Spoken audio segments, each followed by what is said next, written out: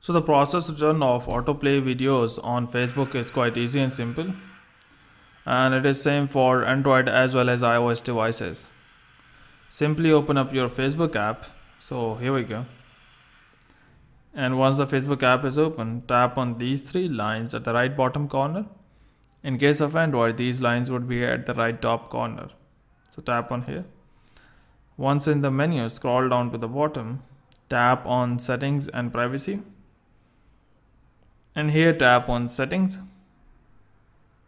Now in Settings, scroll down a bit, go down, and here you will be able to see Media and Contacts.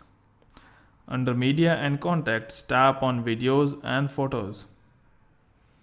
Now here under the video setting, you can see an option of autoplay. So tap on here.